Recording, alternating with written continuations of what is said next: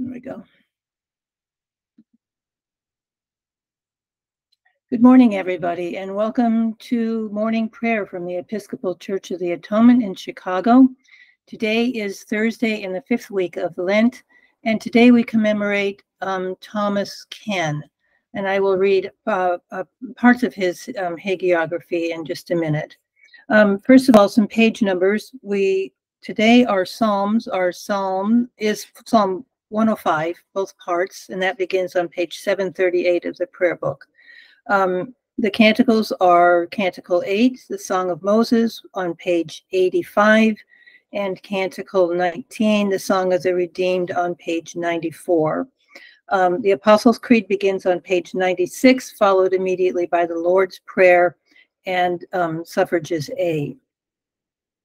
I'll give other page numbers as we make our progress through morning prayer.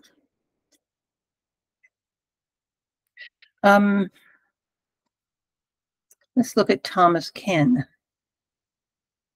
He was a bishop with a date of 1711, and I'm just going to read some parts of this.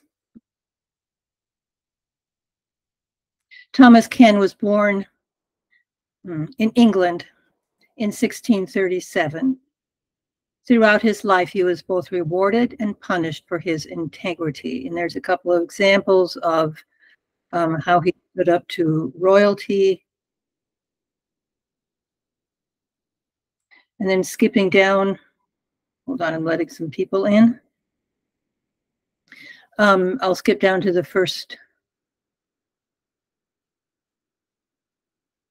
second paragraph.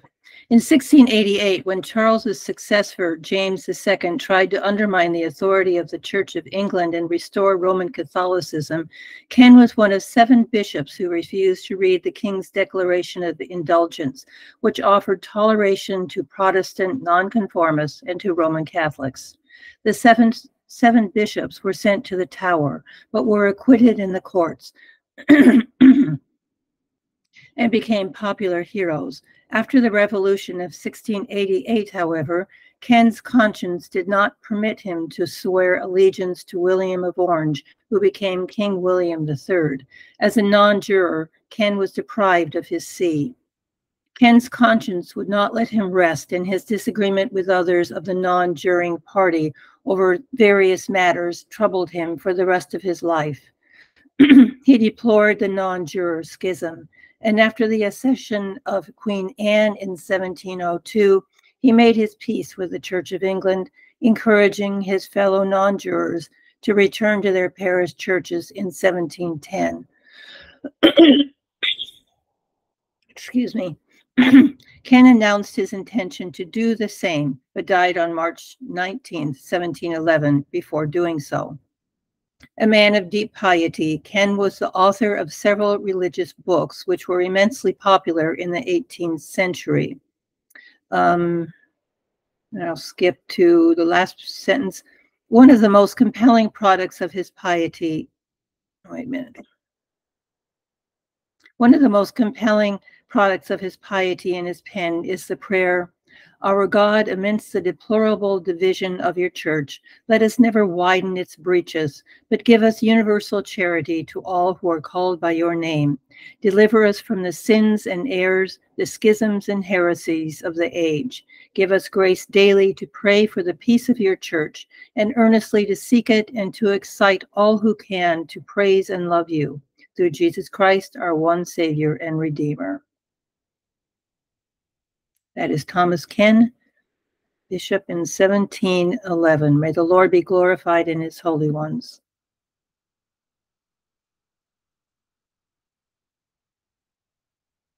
Okay, I have lit my candle, and I invite you to do the same. It signifies God's presence wherever we are praying.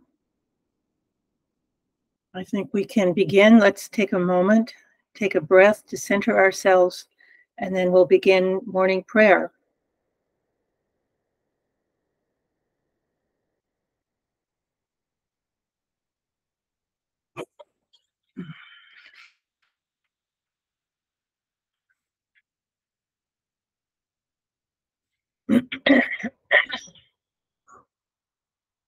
If we say we have no sin, we deceive ourselves, and the truth is not in us. But if we confess our sins, God, who is faithful and just, will forgive our sins and cleanse us from all unrighteousness. Lord, open our lips, and our mouth shall proclaim your praise. Glory to the Father, and to the Son, and to the Holy Spirit, as it was in the beginning, is now, and will be forever. Amen.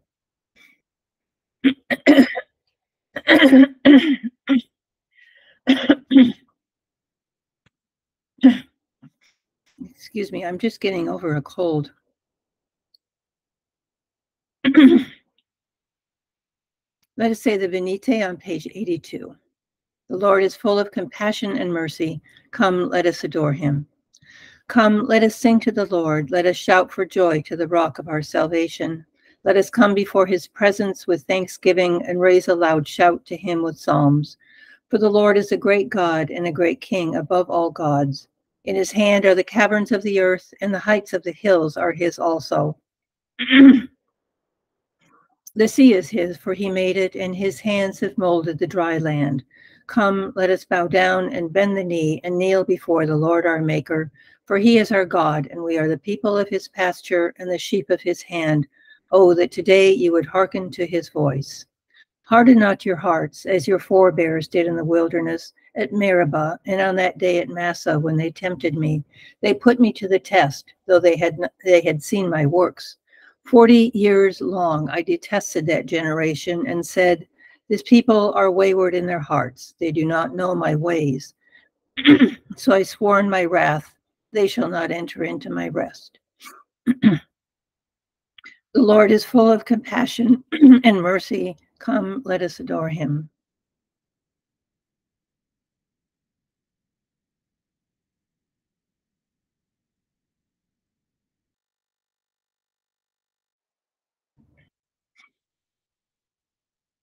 Psalms 105, parts 1 and 2, beginning on page 738.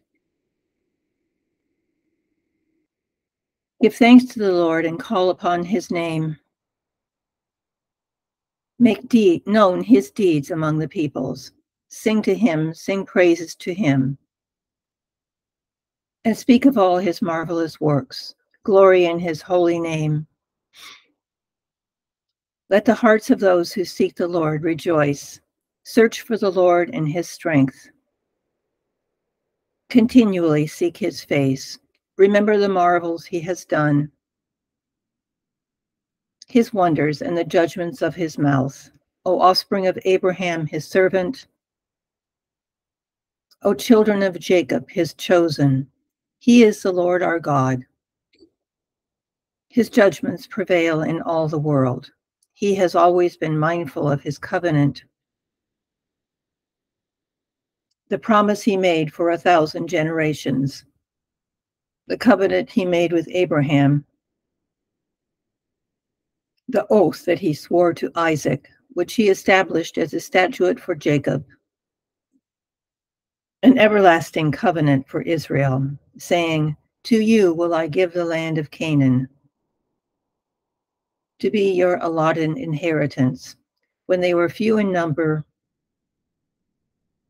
of little account, and sojourners in the land, wandering from nation to nation, and from one kingdom to another, he let no one oppress them, and rebuked kings for their sake, saying, do not touch my anointed, and do my prophets no harm.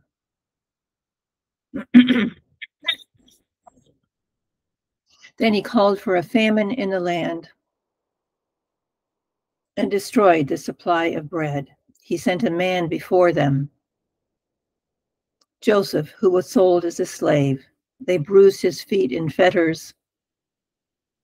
His neck they put in an iron collar until his prediction came to pass. The word of the Lord tested him. The king sent and released him. The ruler of the people set him free. He set him as a master over his household, as a ruler over all his possessions, to instruct his princes according to his will, and to teach his elders wisdom. Israel came into Egypt, and Jacob became a sojourner in the land of Ham. The Lord made his people exceedingly fruitful. He made them stronger than their enemies, whose heart he turned so that they hated his people, and dealt unjustly with his servants.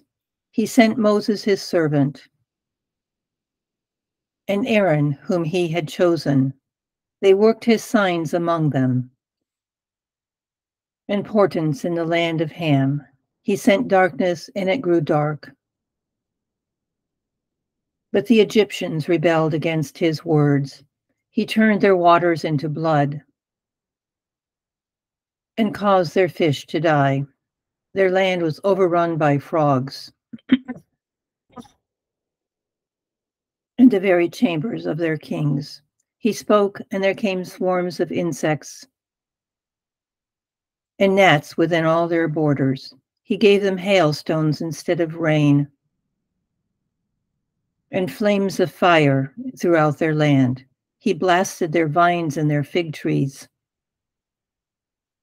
and shattered every tree in their country. He spoke, and the locusts came, and young locusts without number, which ate up all the green plants in their land, and devoured the fruit of their soil. He struck down the firstborn of their land, the first fruits of all their strength. He led out his people with silver and gold. In all their tribes there was not one that stumbled. Egypt was glad of their going, because they were afraid of them. He spread out a cloud for a covering, and a fire to give light in the night season. They asked, and quails appeared. And he satisfied them with bread from heaven. He opened the rock, and water flowed. So the river ran in dry places, for God remembered his holy word, and Abraham his servant. So he led forth his people with gladness, his chosen with shouts of joy. He gave his people the lands of the nations, and they took the fruit of others' toil, that they might keep his statutes and observe his laws. Glory to the Father, and to the Son, and to the Holy Spirit, as it was in the beginning, is now, and will be forever. Amen. Our first reading is from the book of Exodus, in chapter 7, verse 25 through chapter 8, verse 19. 7 days passed after the Lord had struck the Nile. Then the Lord said to Moses, "Go to Pharaoh and say to him, 'Thus says the Lord, let my people go, so that they may worship me. If you refuse to let them go, I will plague your whole country with frogs. The rivers shall swarm with frogs. They shall come up into your palace, into your bedchamber and your bed, and into the houses of your officials and of your people, and into your ovens and your kneading bowls. The frogs shall come up on you and on your people and on all your officials." And the Lord said to Moses, "Say to Aaron, stretch out your hand with your staff over the rivers, the canals, the pools, and make frogs come up on the land of Egypt." So Aaron stretched out his hand over the waters of Egypt, and the frogs came up and covered the land of Egypt.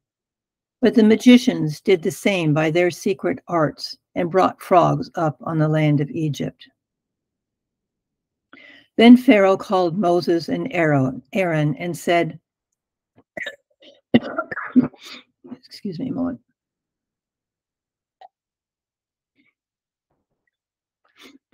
Then Pharaoh called Moses and Aaron and said, "Pray to the Lord to take away the frogs from me and my people, and I will let the people go to sacrifice to the Lord."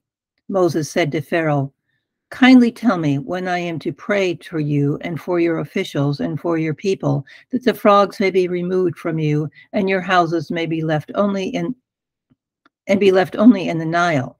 And he said, "Tomorrow." Moses said, "As you say, so that you may know that there is no one like the Lord our God, the frogs shall leave you and your houses and your officials and your people. They shall be left only in the Nile." Then Moses and Aaron went out from Pharaoh, and Moses cried out to the Lord concerning the frogs that he had brought upon Pharaoh. And the Lord did as Moses requested.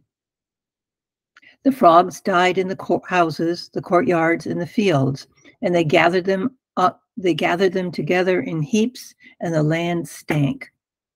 But when Pharaoh saw that there was a respite, he hardened his heart and would not listen to them, just as the Lord had said. Then the Lord said to Moses, "Say to Aaron, stretch out your staff and strike the dust of the earth so that it may become gnats throughout the whole land of Egypt." And they did so. Aaron stretched out his hand with his staff and struck the dust of the earth, and gnats came on humans and animals alike. All the dust of the earth turned into gnats throughout the whole land of Egypt. The magicians tried to produce gnats by their secret arts, but they could not. There were gnats on both humans and animals. And the magicians said to Pharaoh, "This is the finger of God." But Pharaoh's heart was hardened, and he would not listen to them, just as the Lord had said. Here ends the reading. Let us say together Canticle 8, the Song of Moses, on page 85.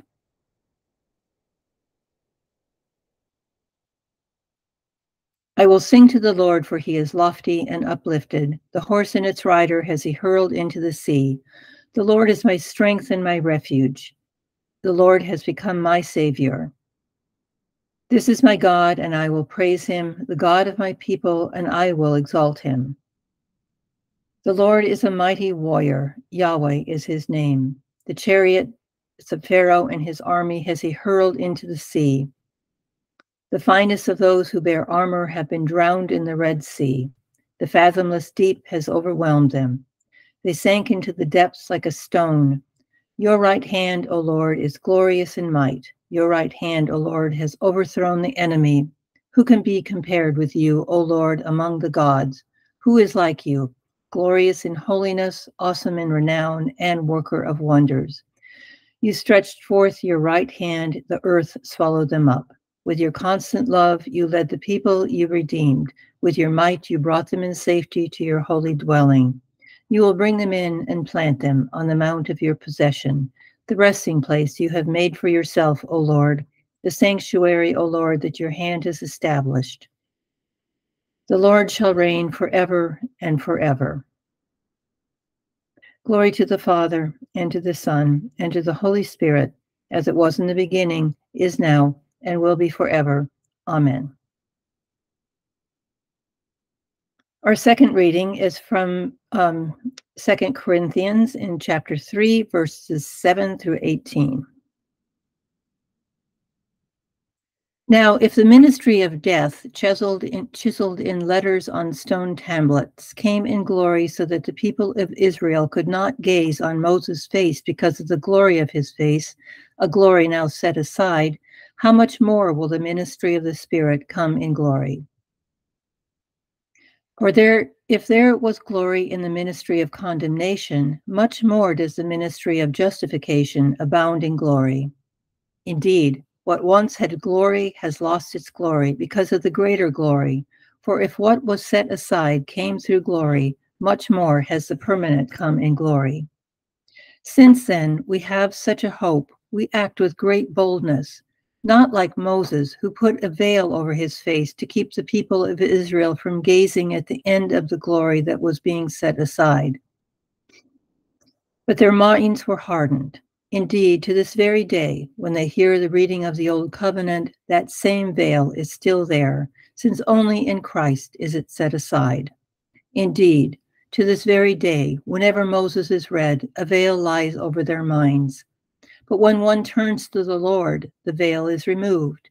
Now the Lord is the Spirit, and where the Spirit of the Lord is, there is freedom.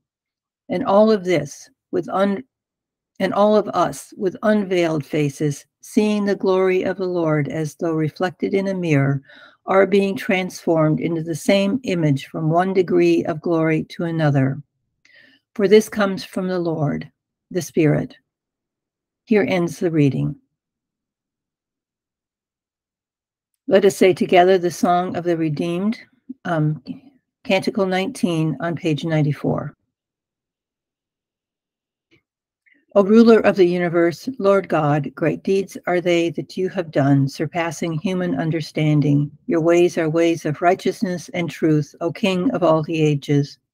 Who can fail to do you homage, Lord, and sing the praises of your name?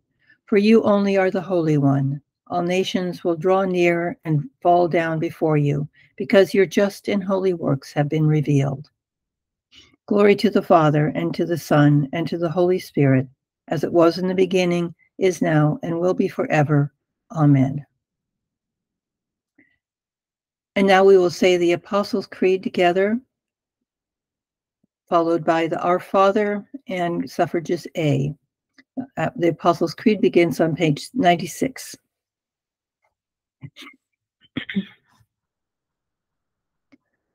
I believe in God, the Father Almighty, creator of heaven and earth. I believe in Jesus Christ, his only Son, our Lord.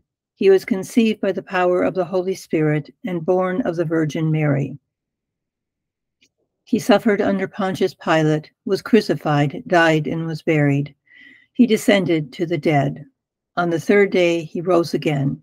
He ascended into heaven and is seated at the right hand of the Father. He will come again to judge the living and the dead. I believe in the Holy Spirit, the Holy Catholic Church, the communion of saints, the forgiveness of sins, the resurrection of the body, and the life everlasting. Amen.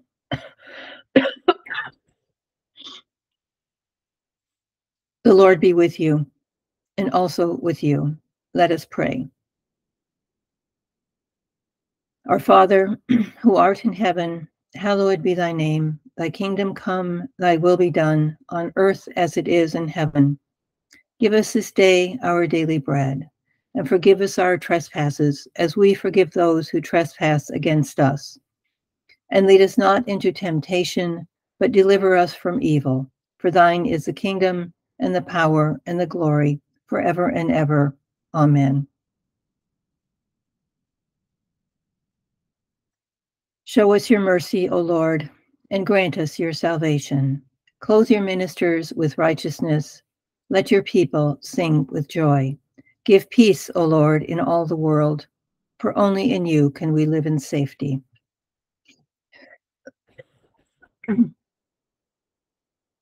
Lord, keep this nation under your care and guide us in the way of justice and truth.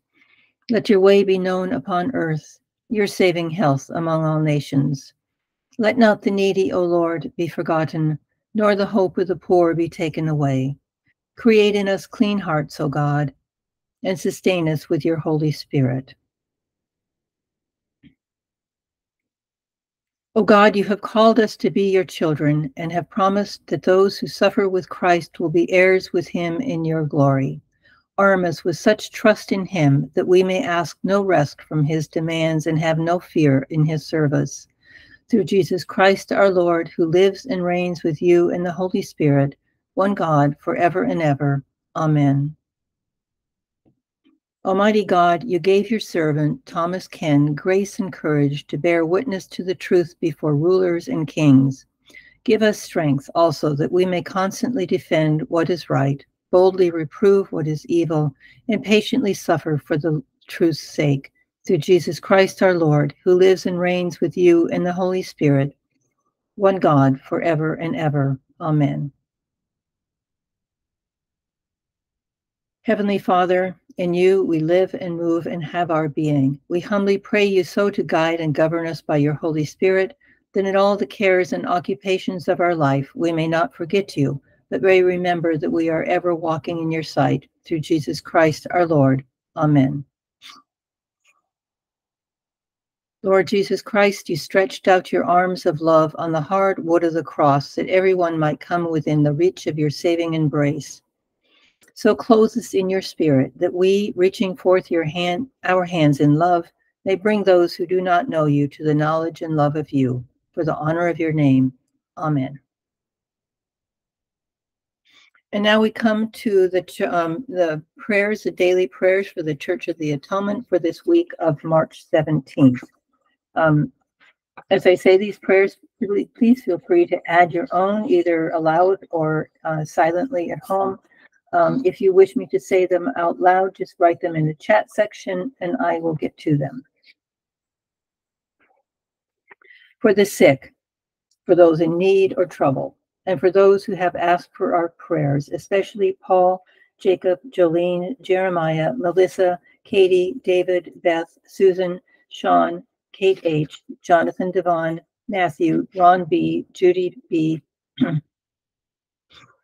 Jerry C., Brad, Mary, Killian, Dennis, former President Carter, Mary, Arun, all with COVID-19, Elizabeth, Jim, Cecilia, Charlie, Edward, Kelly, Anna H., Ann R., Bill, Connie, Larry, Eleanor, Francis, a religious, Ken, a deacon, Thomas and Greg, priests, Richard, a pastor, Michael and Rodney, bishops. Rodney having surgery on the 19th of this month. For peace in the Middle East, in Haiti, Ukraine, Russia, Mali, Iran, the Red Sea, and Myanmar. For an end to violence and division in our neighborhood, city, and nation. For those who are traveling, for the unemployed, and for those seeking work. For those struggling with depression, anxiety, or addiction, and for the work of Care for Real, Care for Friends, and all whom they serve. For all healthcare workers,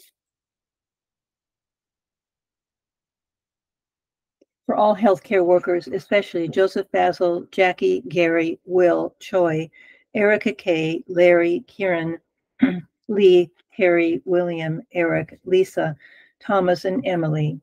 For all families and children in this city and state. For all expectant parents, and for all prisoners. For members of our military services on active duty, especially Celeste and Nate, and for Scott serving as security in Iraq. For Paula, our bishop, Charles, our rector, Amanda and Dave, our wardens, and for the members of our vestry. For Eric and Rachel as they prepare for baptism. For those celebrating birthdays this week, Arlen Boyer, Patricia Statler, Jim Clark, Michael Gonzalez, Aiden, Caden, and Joseph Eichenlaub, Richard Labley, Isaac Ria, and for the wedding anniversary of Frank and the Reverend Pack Eichenlaub. We pray for the souls of the departed, Dory Ann Ladner, 11-year-old Jaden Perkins, Dan Wakefield, and Tom Giroux.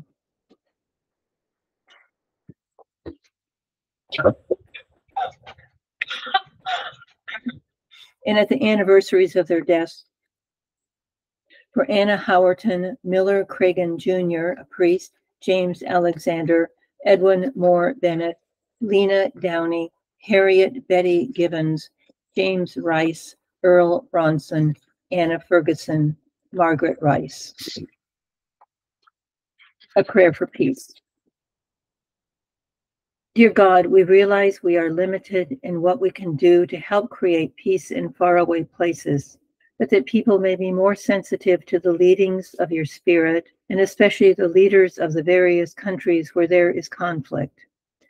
That peace can become a reality among people and nations, that wars will cease, striving for power will be replaced by love and understanding for one's neighbor.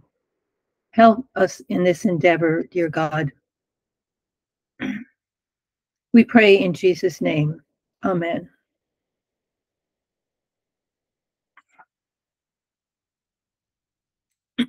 Let us continue with the general thanksgiving. Page 101. Almighty God, Father of all mercies, we, your unworthy servants, give you humble thanks for all your goodness and loving kindness to us and to all whom we have made. whom you have made.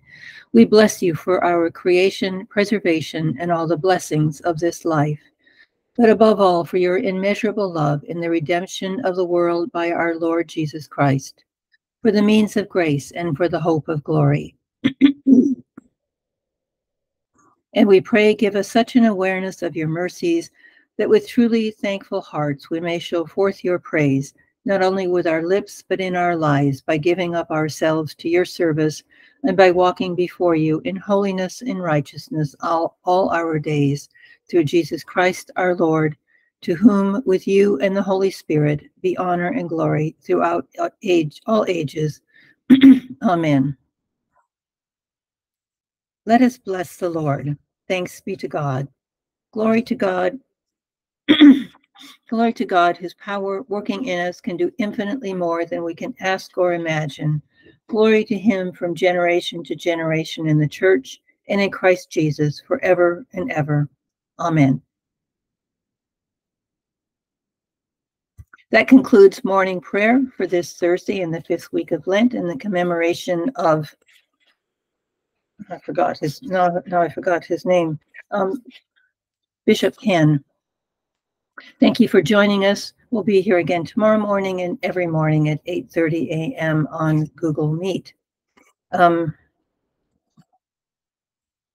Today there's a Mass at noon and a Mass tomorrow morning at 7:30. And don't forget that this is the last Friday for Stations of the Cross, followed by a reflection and benediction of the sacrament beginning at 7 p.m. in the church. Before that, there is a soup supper beginning at 6 o'clock. Palm Sunday and Holy Week are coming up, and there is a full list of services and their times on our website. So take good care. It looks like another chilly spring day out there. Good for the daffodils, which are coming up all over the city. God bless you, and goodbye.